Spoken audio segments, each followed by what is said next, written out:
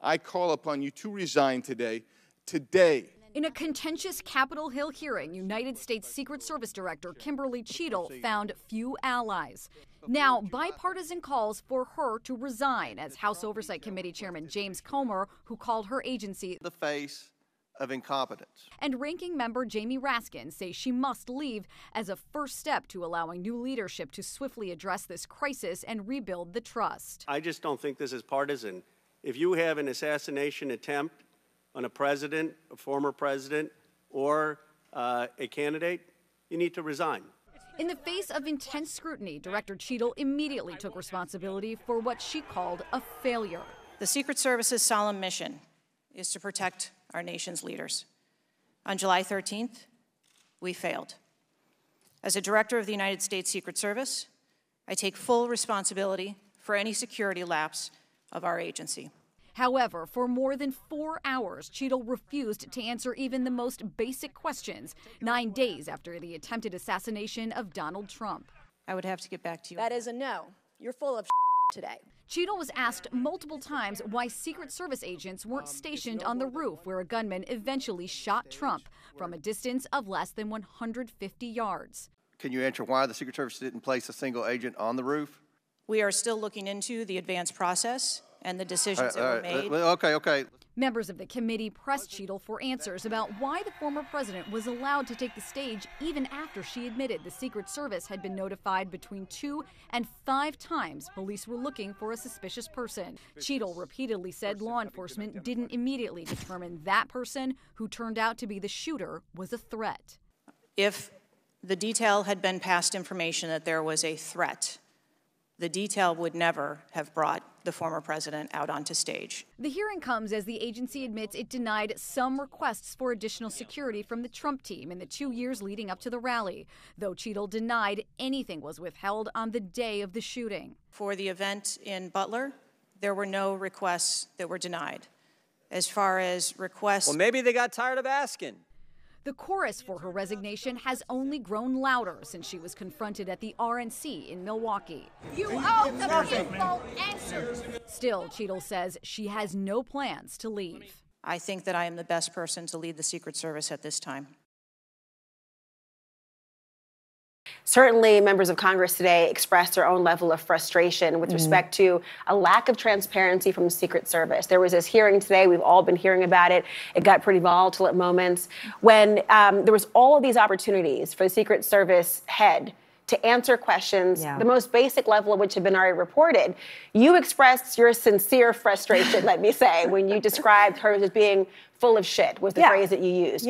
Tell me what got you to that point, and what were you hoping she would answer? Well, I had watched an hour and a half of questioning by both Democrats and Republicans alike, and nobody getting an answer. She wouldn't even tell us how many Secret Service agents were on the ground at the Trump rally that day, literally, and you could hear the frustration, not just in Republican voices, but in Democrats too.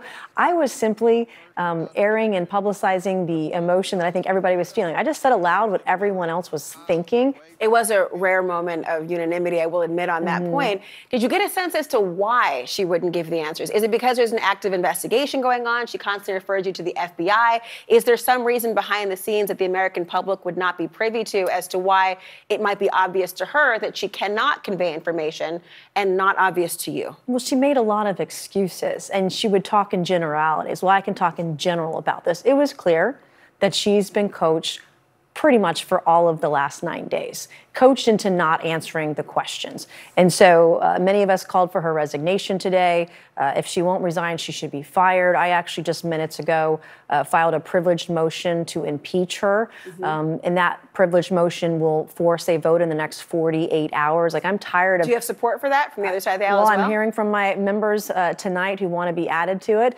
If you called for her resignation, then you should vote for her impeachment. This isn't difficult. This isn't a gotcha moment.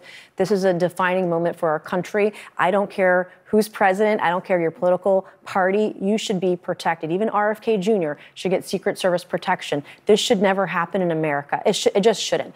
And so we want to make sure that when folks do something wrong, that they're held accountable. She has not been held to account. She is not taking responsibility. She is not being transparent or forward with the Oversight Committee. She has not given a single piece of information to the Oversight Committee that we've asked for.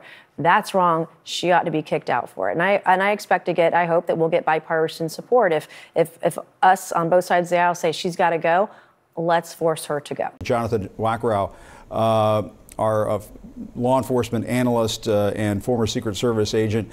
Jonathan, your reaction to all of this? I know there was some concern in having the director step down in between two different political conventions. I mean, that obviously, that means the Secret Service is going to have some turnover now. It's going to have a shakeup at the top of the agency heading into the DNC. But what's your reaction to all this?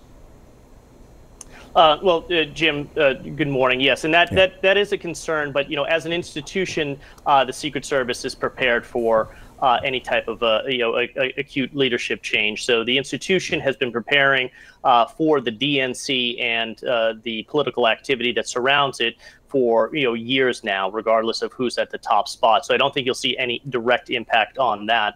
But in terms of the director stepping down, this is the right call.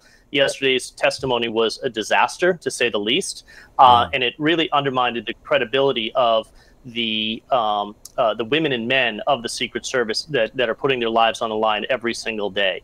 I mean, from the very beginning of this incident, the director, was absent. Really, we did not hear from the director immediately following the shooting. So the post-incident management from pillar to post by the director was lacking, and the leadership of the Secret Service in this moment of a crisis was also in a vacuum. So this is the right call. The Secret Service will be able to move on from this. But after yesterday's testimony, there was no other option than for the director to step down.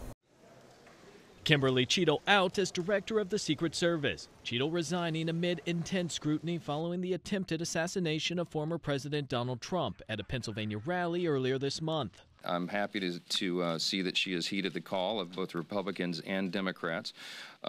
Now we have to pick up the pieces. Members of both parties have been calling for her to step down, mounting pressure that only grew following a contentious hearing on Capitol Hill Monday.